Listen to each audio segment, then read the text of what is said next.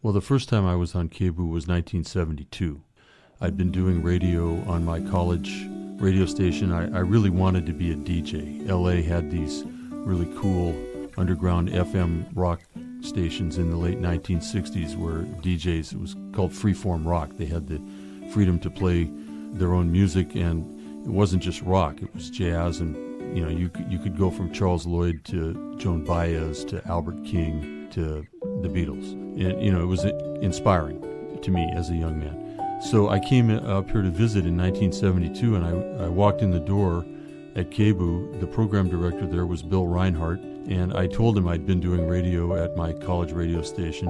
Bill threw me on the air engineering an avant-garde electronic music show, which I knew nothing about. It was on a reel-to-reel, and I realized partway through the show that the show was on a 12-inch reel, but I had it spooled onto a 7-inch reel, and so the tape was just coming off onto the ground, and I had to make a decision whether to stop the show or just let it keep going.